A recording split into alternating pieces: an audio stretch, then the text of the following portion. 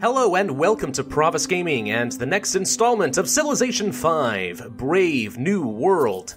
It's been a while since I last recorded this game, but I have gotten a lot of requests for it in the meantime, and you know what? I do deliver, so we're going to be picking this up again. At the time that I will be uploading this series, and I will be pre-recording it all in advance, I am either just about to leave for my wedding, or I am currently on my honeymoon.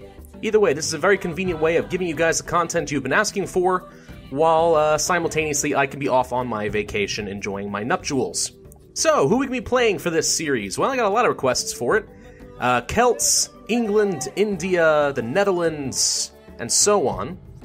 But I think today we're going to be playing as Austria. Austria should be fun. Maria Theresa, the Queen of Austria and the Empress of the Holy Roman Empire. Austria has a rather unique ability called diplomatic marriage.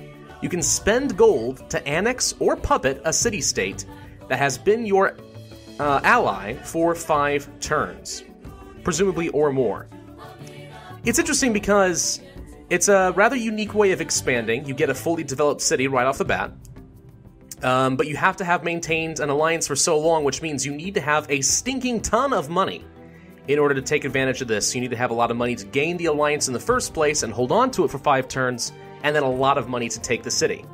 So, if you're going to be playing as Austria, and as we will, then you really need to focus on a strong economy and generate a lot of gold. Now, usually I don't seem to have a lot of trouble with that, especially if I take the commerce policy set. So, we're going to be trying to make use of that. The Austrians have a unique unit called the Hussar, which replaces the cavalry unit obtained during military science in the industrial era, and the coffee house, a rather interesting replacement for the windmill obtained during economics in the Renaissance era. And we'll see exactly what that does in a little bit. We're going to be playing on a random map type, a small map size with 6 civs.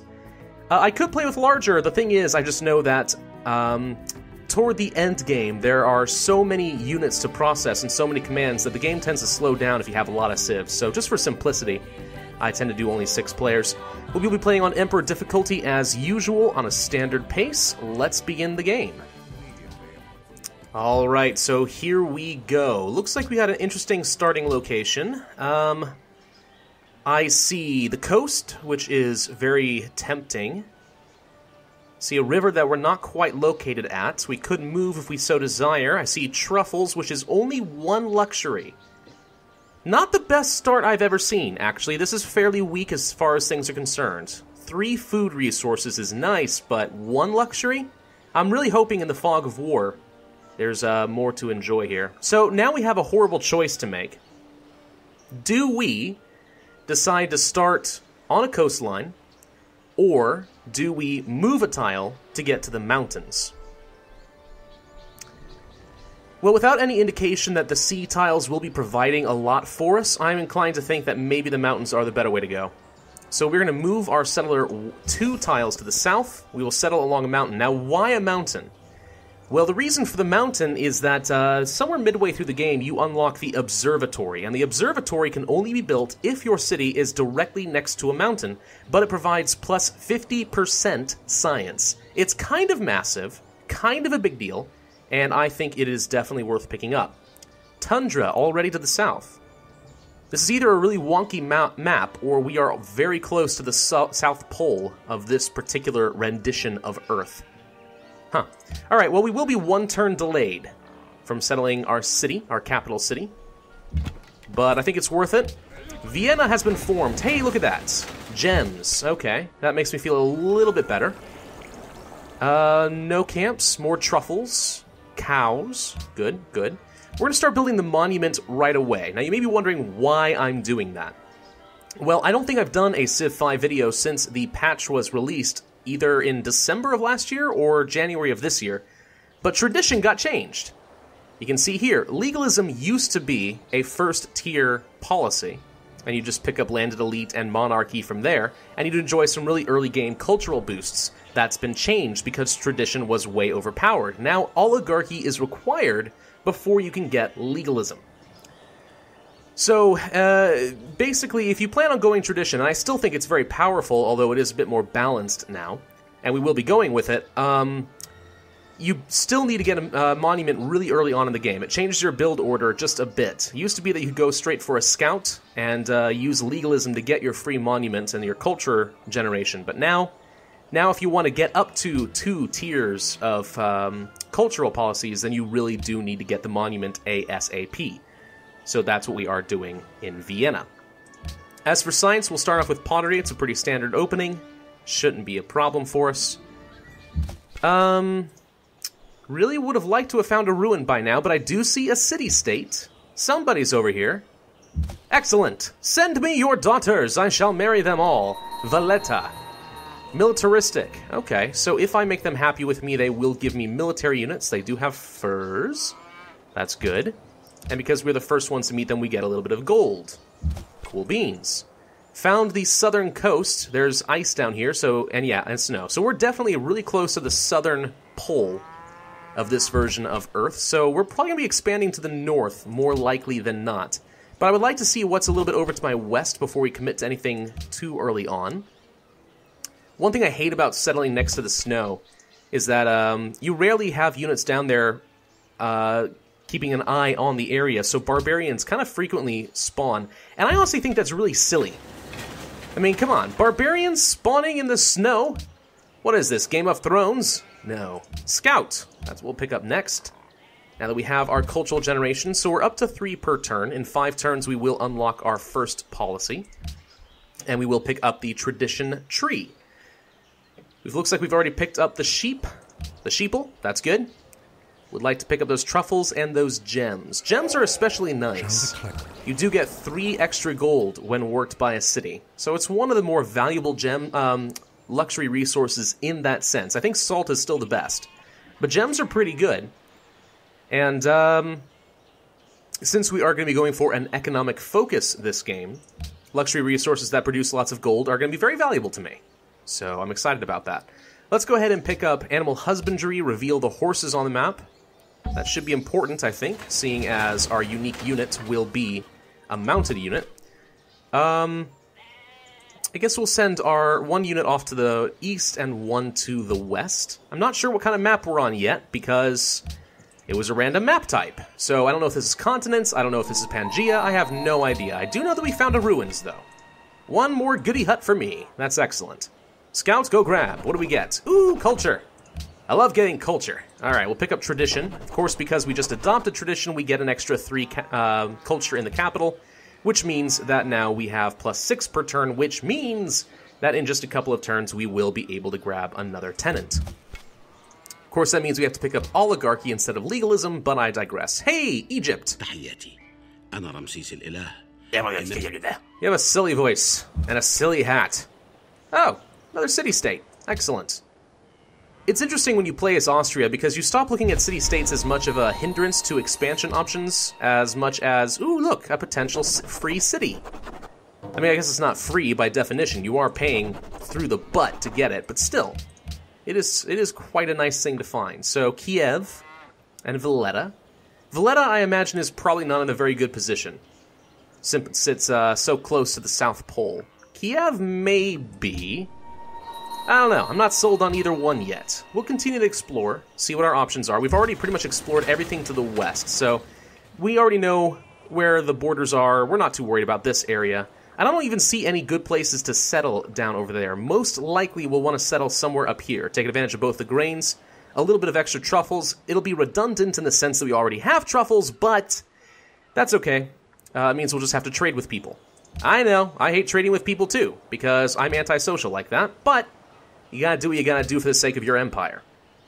Start working on a worker, get that early game advantage as best we can. Let's park up on the hill.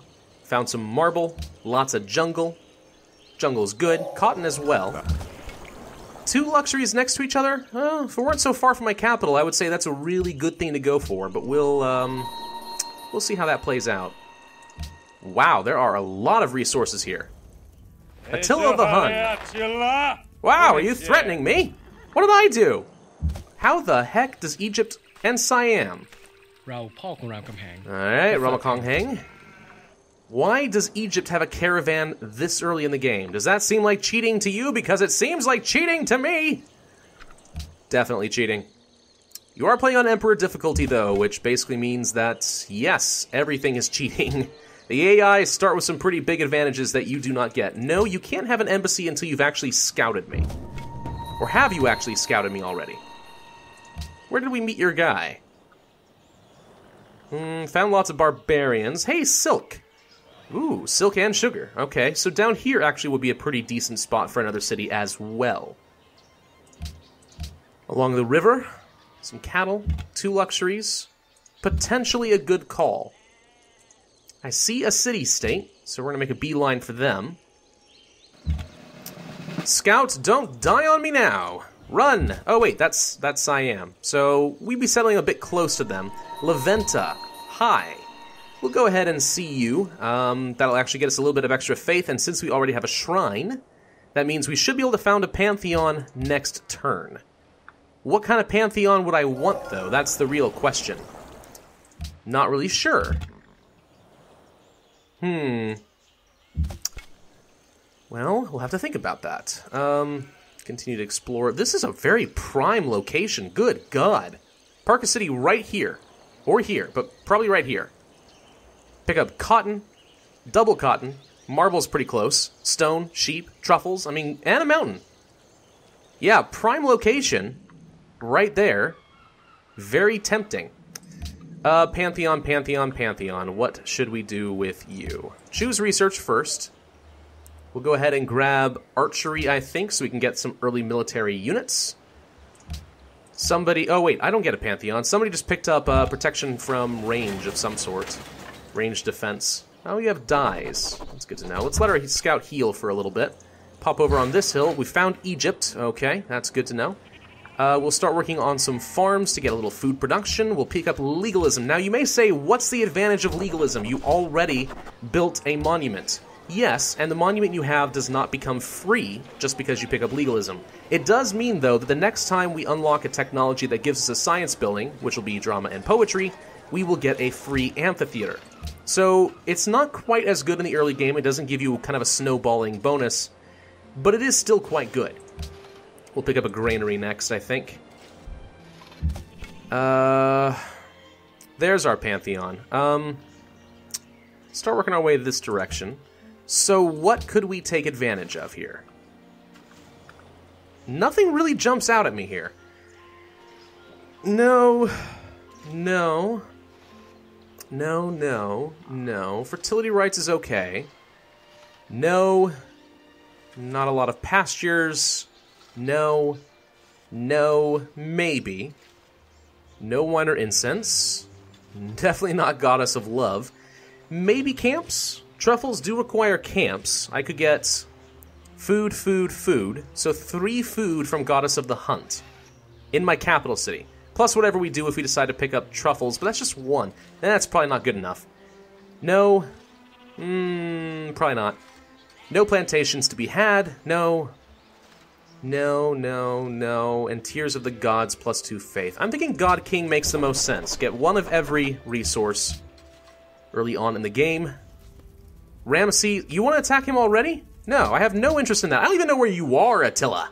I don't even know where you're located. I'm not going to war against Egypt. Are you nuts? Look how weak I am. I'm Austria. Don't touch me. Don't talk to me. Alright. Still thinking that is one heck of a spot. Nope. I don't like to give away my map presence too early on. Uluru. Plus 2 food and plus 6 faith. Wow. It's a pretty nice find. Don't think we're going to get to take advantage of that at all, but it's still a nice find. Sydney. Another city-state for us. This time Australia. Stone circles from quarries. That's not so bad. It'd be nice if we had some stone, but we don't. I'm going to start heading back with my military units because I think that's going to be worthwhile. Let's grab writing next. Still haven't grabbed the gems yet, so there's no point in going for that luxury resource. We'll just continue doing some farms. Sydney desires culture. Well, I am generating plus 7 per turn, which is better than most civs will be able to do, thanks to my rush for legalism, so... we may win that one. We might not. I don't know, hard to say. Leventa wants us to kill the barbars. Not thinking that's going to happen. Let's start building an archer for a little early game defense, because that could be important.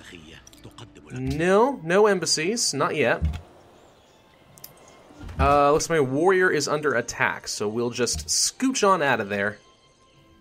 A declaration of friendship? No, and the reason I'm saying no is because I know Attila the Hun is interested in some early game aggression, and if I'm not actually going to be making use of Ramesses as a friend, then I don't want to risk upsetting the Huns. So, seems like a no-brainer to me. Kiev targets a nearby encampment. This one in particular, you say? Ooh, a ruin! Well, we want to grab that now. Alright, I think we will have to brave the fires of the barbarian horde. Ooh, another ruin. Ooh, piece of candy. Ooh, piece of candy. Unfortunately, they are both located directly next to barbarian villages, but we'll try to make use of that. Grab, and we get a free population. Run! There we go. I'm going to send my archer up in this direction. If we can kill this barbarian camp... There we go. We got a map. That's actually completely worthless to me, but... Oh well. Heal. And let's start building a... In 3 turns, I would consider building a settler. I'm going to start working on another archer, I think. Well, let's see. Hang on. Anyone want a trade route? Anyone nearby? No. If Kiev or Valletta had asked for a trade route, I would have considered building a caravan, but that's not what they asked for, so no. We're not going to do that. My poor scout is taking a beating, apparently. Let's see. Go ahead and build another farm, I guess. Yes, I see the sheep over there. It's not a high priority right now. Food is more important. Let's start working on... Do we want to reveal iron? Yes, we do. Because... it'll take a little while. Yeah. We'll just reveal iron. It'll give me a better idea of where to settle my next city. We'll accept some embassies, I guess. There you are. Now we know. Attila's court. Not a fan of the Huns. Played against them before, you may recall. Don't like them. Do we want to be friends with our neighbor? Yes. Let us work together with our neighbor. Prevent some early game aggression. Although he usually is pretty weak. I could have considered going and killing him, but... no, we'll be friends. We'll be friends. I'm going to pick up Landed Elite, because that extra food is quite nice. And next turn, once we have our archer, we will start working on a settler and pick up our second city. We can probably... No, he's on the hills. I don't want to do too much... I don't want to attack these barbarians quite yet. Just because he has the early game advantage, and I don't. Let's park in the woods. We have another archer. We'll just sit back here. We found a second city for Attila. Prera. Preya? I don't know what it is. Library. Great library is never an option, really. We'll start working on the settler because that's what I said I was going to do, and it still stands. Until we get to a higher population, I don't think getting a library is all that important. The library gives you +1 science for every 2 citizens, so if we build it, we would get 2 science. That is a 20% increase right now, or 25% increase, but I think getting the extra settler is going to end up being a bit more advantageous for me. I'm thinking over here is actually a really good settling location. Truffle, truffle, silk, silk, silk. Food, food, river. Horses, yes. Over here is probably a really good location. So the fact that I'm going to be killing off these barbarians actually suits double purpose. Not only will I get some influence with Sydney, but I will be clearing out a good city location. Belgrade, hi. Let's go ahead and attack these barbarians. Somebody entered the classical era already. Yes, we'll accept an embassy from you.